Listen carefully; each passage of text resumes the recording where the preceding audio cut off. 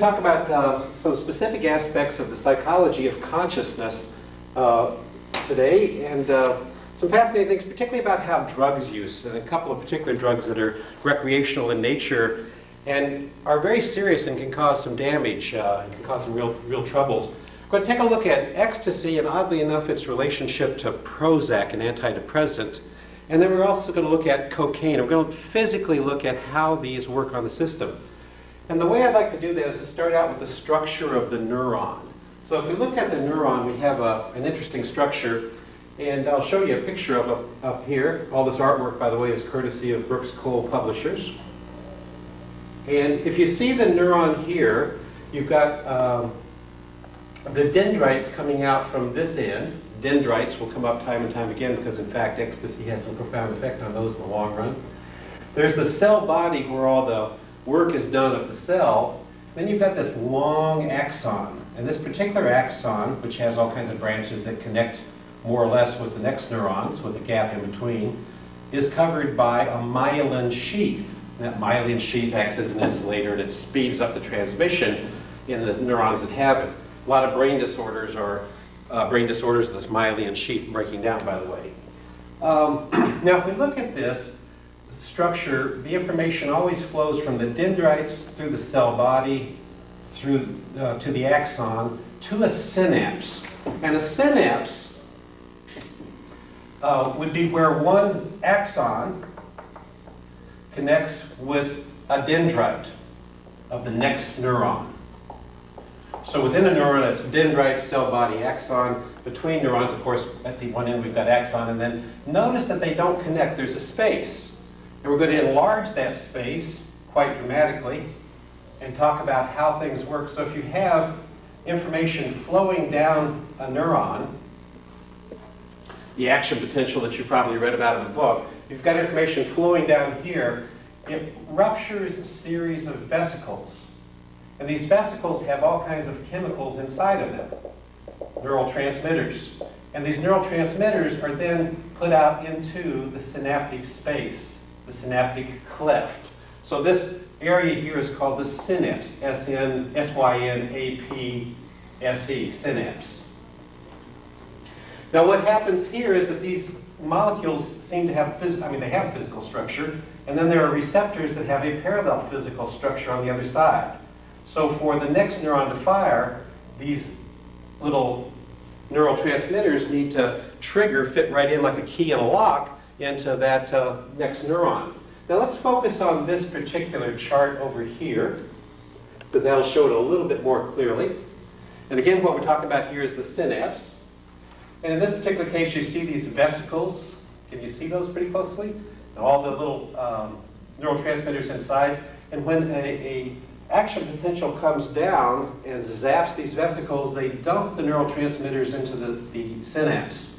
And so the neurotransmitters then either fit across into like a key, like a lock, they're like a key into a lock, and cause the next neuron to fire, or they don't. Or they cause the next neuron to slow down. In fact, most of the internal pharmaceuticals that our body produces inhibit our behavior. So that's rather interesting. Now, let's take a look a little bit closer on this third sign here, this third example. And you've got the same thing, just a little closer up. And so you've got the action potential coming down the axon. You've got the synapse where all the neurotransmitters are dumped out. And inside the cell, you have the synthesis and storage of these. Number 2, you have the release of the neurotransmitters. Number 3, binding of the neurotransmitter into the next neuron. Number 4, inactivation or removal of the neurotransmitters. And then 5, the reuptake, and then therefore the remanufacture. So there's a cycle going on here. Now that's kind of the background. Now let's take a look at ecstasy. What are the effects of ecstasy? Well, people get incredibly thirsty. In fact, some of the deaths that have occurred because of dehydration. Heart races, you really feel like you've got all kinds of energy. There's a great euphoria. People just feel great. They feel wonderful at the time that the ecstasy is working in that way. They don't feel so wonderful a day or two, oftentimes. In fact, most often. There's often repetitive sucking motion. You may have noticed that some people use ecstasy. Will use even like a baby nibble to kind of suck on. And that has to do with the serotonin system being a muscular control system as well as an energy level system and things of that nature. And actually it's an energy control system. And if you look at ecstasy, then after the person has this wild amount of energy, they dance all night, they have a great time, they just feel euphoric, they feel wonderful, they get extremely thirsty.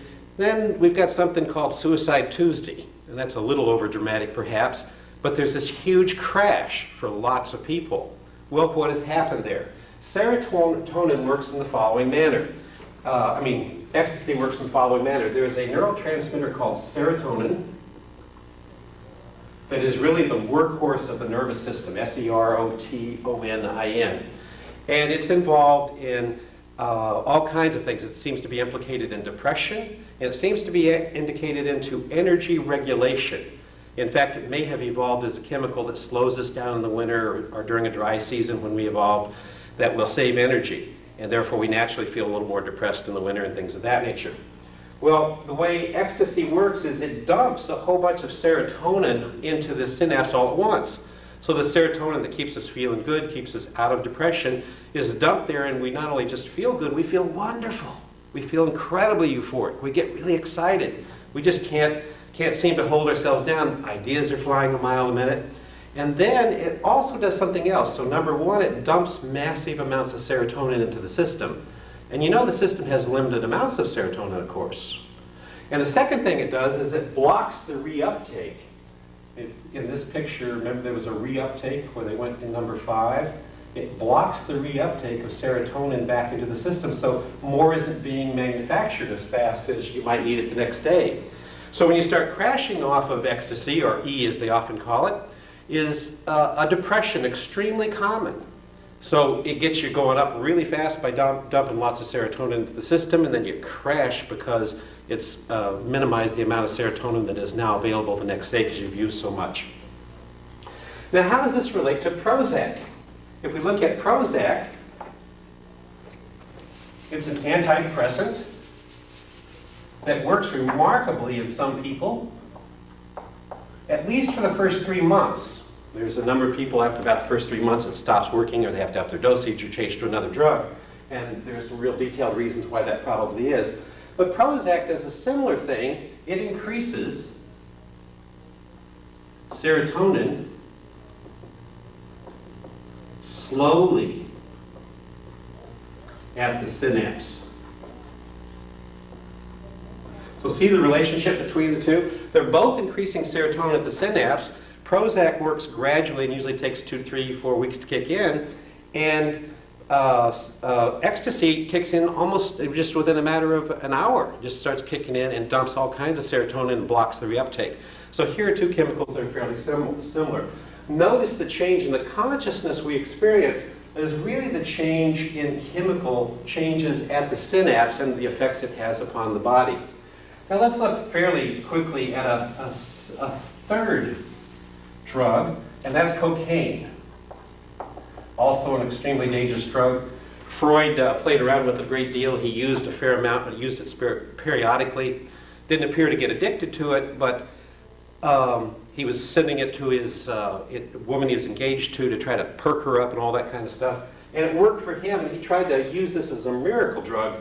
Unfortunately, one of his patients, who was a friend, died of an overdose of cocaine as a result of or died of a fatal addiction of cocaine, rather. And so there obviously is all kinds of problems. How does cocaine work? Well, cocaine works at the same level, actually works at 2 different levels here. If we have information being put out here, little neurotransmitters are being put out trying to be accepted by the next neuron, cocaine blocks a set of chemicals called catecholamines. And in effect, what it does is speed up transmission from one neuron to the other, so people are moving faster, they feel like the ideas are flowing, they again feel euphoria. But it also does something else interesting. You notice I have a rather large nose here. Let me get real close to the camera so you can see that rather large nose. I had it broken several times in football and probably opening my mouth when I shouldn't have been opening my mouth. And I had to eventually have an operation to get the septum straightened out so I could breathe. And when they did that operation, they packed my nose membranes with cocaine. It happens to be the drug of choice for operations on the nose and the eyes. And oddly enough, why would that be? If it speeds everything up, if it makes you want to move faster, that would be the opposite of what you need to do in an operation, right? Well, it has a second effect. Make sure we can see this one up here. If we look back again at the general structure of the neuron, just drawing the dendrites, the cell body, the axon with its myelin sheath around it, and the axon terminals and synapse. If you look at it, cocaine applied directly here blocks and interferes with, since BLOCK blocks, the action potential. So on one hand, it speeds up transmission, but when applied directly to tissue like the nose or the eye or something else, it literally stops the electrical firing. So it works as a wonderful anesthetic, paradoxically. So when we look at changes in consciousness, there's certainly a lot we don't know, but we do know that some changes in consciousness are really the result of changes in chemicals that occur at the synaptic level and in the neurons themselves. Okay? Thank you very much.